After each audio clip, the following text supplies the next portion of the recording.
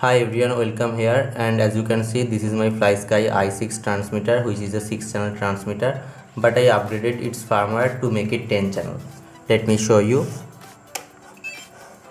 First zoom to the screen, go to the menu, now the function setup and display. Here you can see it shows the 10 channels.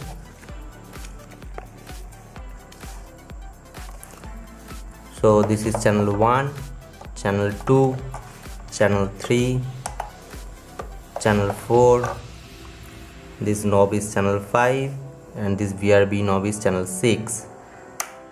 And you can see these switches are not working right now because I don't assign them right now. So assign them.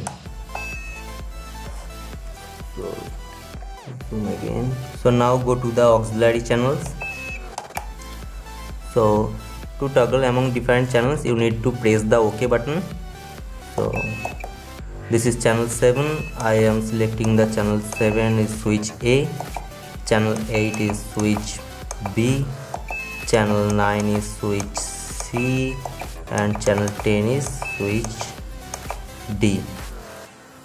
So this is the pretty much setting. Now long press the cancel button to save this setting. So now again go to the display option. So you can see.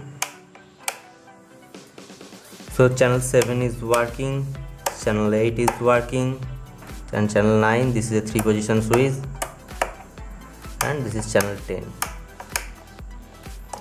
So now this transmitter is ready to bind with a 10-channel receiver, and this is a 10-channel receiver FS-i6 So let's bind this with this transmitter.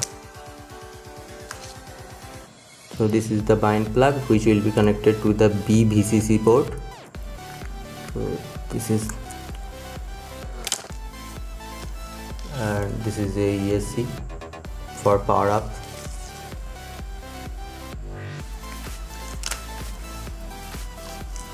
So this is pretty much done. And always maintain 15 to 20 inch distance between transmitter and the receiver during binding. So you can see it's flashing rapidly. So I just keep it side. Now you need to turn on the transmitter by pressing this bind button. And you can see this LED becomes solid, so it's bind. Now open this and disconnect the battery and turn off the transmitter. Now again turn it on and connect the battery, and you can see it's bind successfully.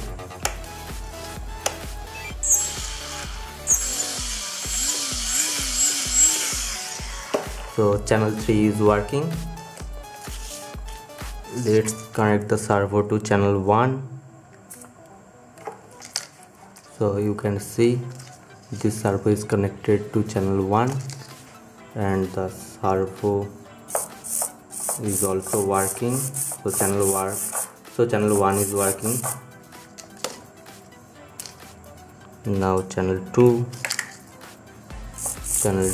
is working.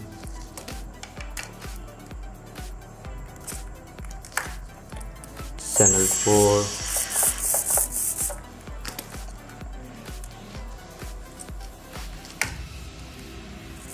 this is channel 5,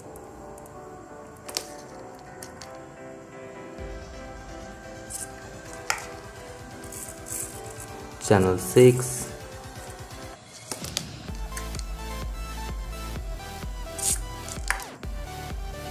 channel 7,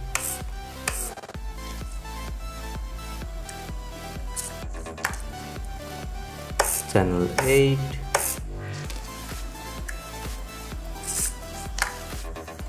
this is 3-position switch for channel 9,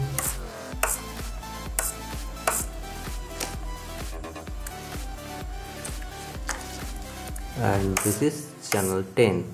So all 10 channels are working perfectly, and you can see it also showing the telemetry. So obviously you can use a i6 transmitter as a 10 channel transmitter. So if you want to upgrade your i6 also, then there is a link in the description below where you can get the updated firmware, and there is also a link for the step-by-step process. So thanks for watching.